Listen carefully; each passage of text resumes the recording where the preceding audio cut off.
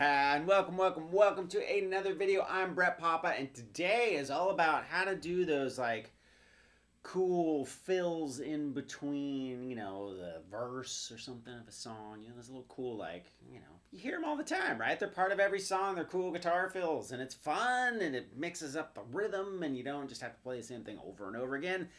How do you do that? Well, I'm going to tell you, but first check the links down below in the description box. There is a soloing tutorial that is not on YouTube that totally goes over how to solo over chord changes, both in major and minor. So check that out.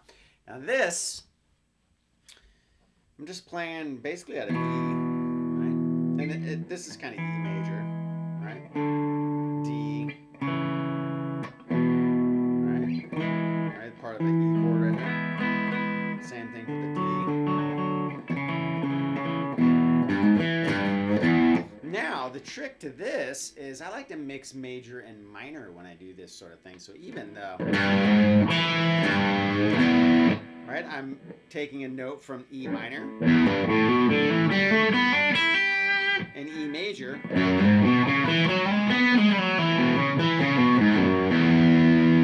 right, and you mix those two together and you get, check that out. And there's infinite variations of that, but you're basically just going 3, 4, down to the root, and maybe.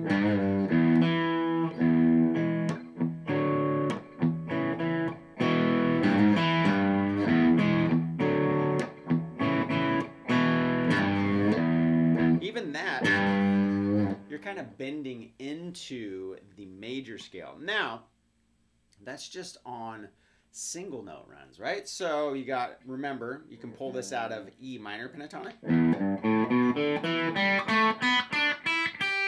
right? And you get all sorts of, right? That's just using the open string, the E. That's another thing. You can do kind of droning licks using the minor pentatonic scale. So check this out. I'm just sliding up in position 2, right? Here. And what that's doing is that's getting you part of this either E minor or E major chord, right? Dropping you back into position 1.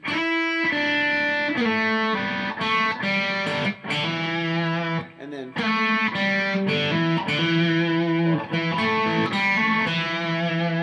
right? And you're just using different variants of the E minor pentatonic scale.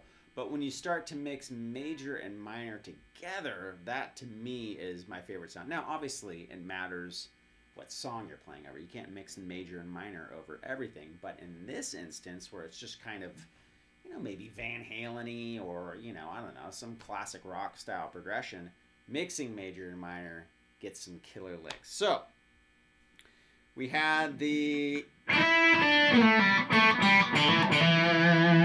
Now that's just strictly minor. Now we did this. That's kind of mixing major and minor, but we can get into more of that major and minor sound. So check this out. If we added, right now we're starting to mix more of that major and minor sound. So we got, so I go droning 5 with the open E, 3, 2, and then check this out. Love that. Now what I'm going to do is I'm going to hybrid pick, and I'm going to make a really fast slide. I'm not going to go, it's going to be, I start from G3, and I move down to G2, but quick. Right, so get that move down. And then I go into major by going. So I take the open G string and I go to the major third of my E chord. Right? Think of this E chord. Right? So we got. And then I hit an open E string. So we got.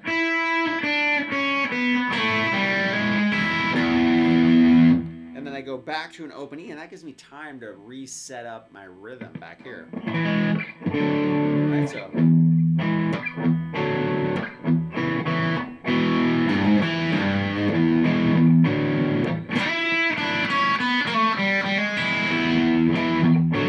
Now I went in this way. just go. Right, so.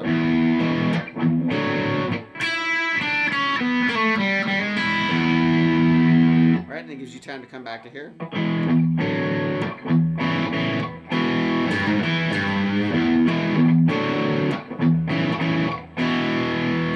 Okay, so that was starting kind of from a major sound, right?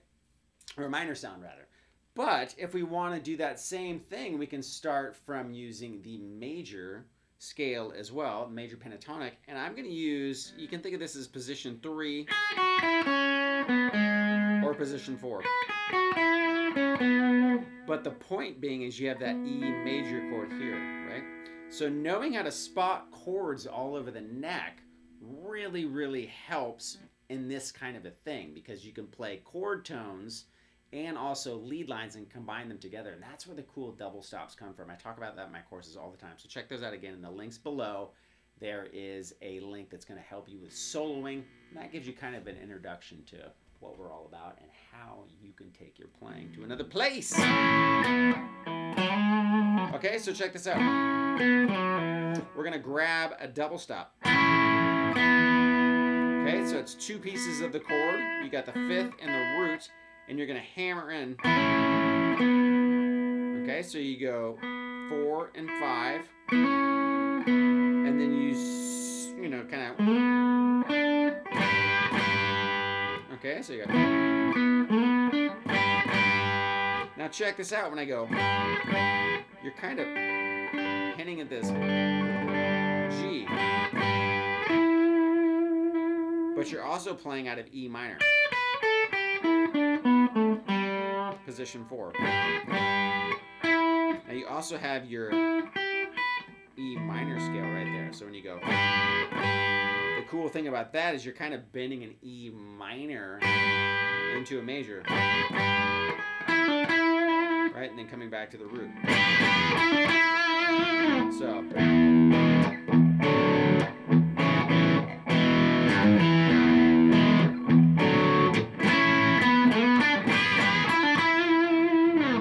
So there's that approach. Now, you can also take this chord and do kind of the Hendrixy double stop, or the major kind of.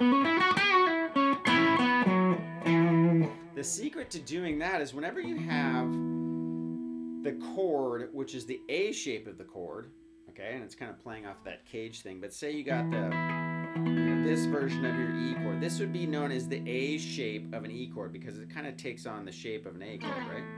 But you just have an E in the root. Now, when you have a chord like this, think of this chord's major pentatonic, position 1 being right behind it. So you get.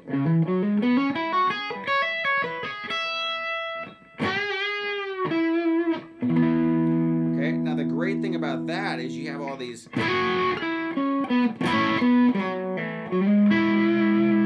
of licks.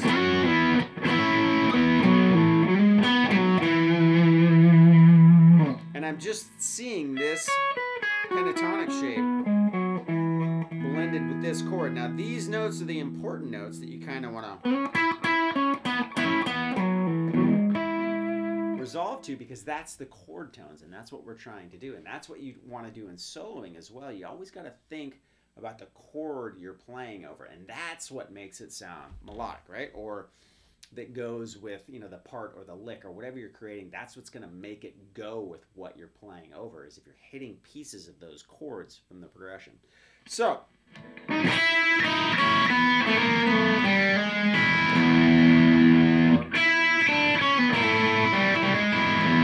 so we got.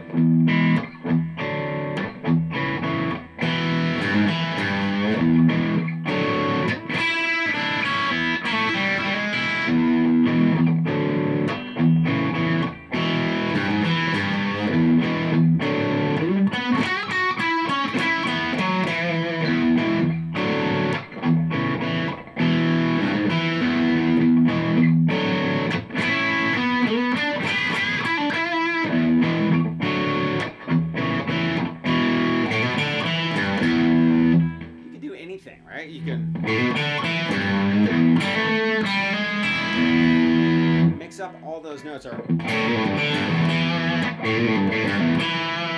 add in chromatic runs.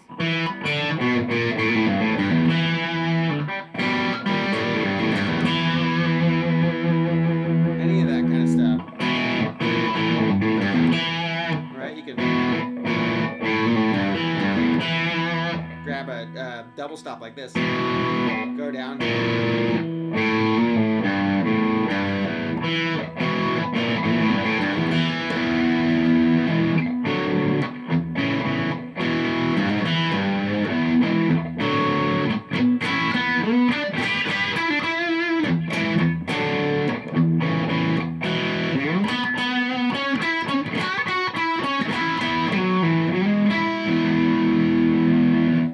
So try that. You know, get a little, you know, rhythm going. If you have a little looper, that's great too, because then you can just practice those licks in time.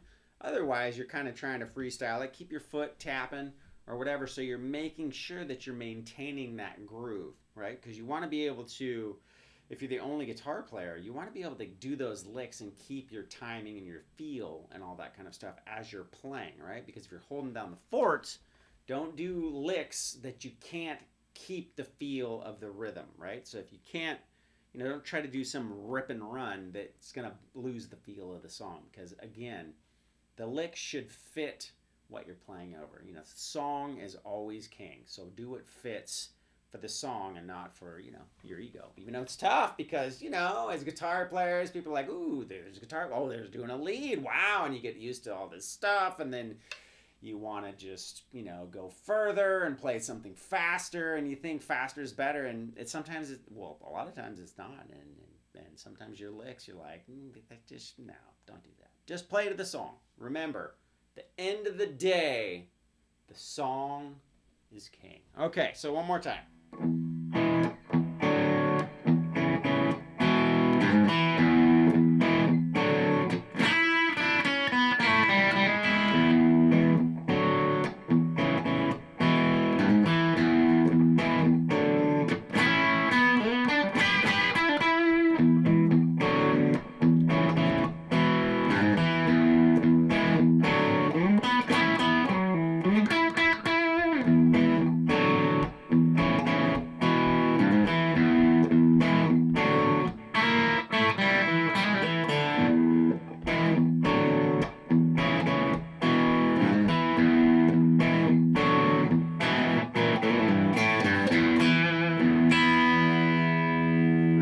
Try it out. It's super, super fun. It's something I've been working on myself, you know, trying to get the feel and get, you know, different vibes, and try quick slides too. Not always, but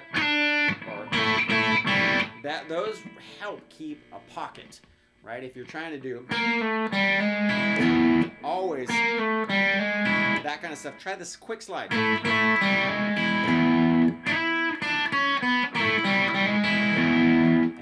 Oftentimes is the difference in maintaining that pocket and losing the feel. So make sure you check that out. Now over here, if you want to help fund the whole project, brettpapa.com, and it's where I teach you how to improvise and do all things melodic. So check that out.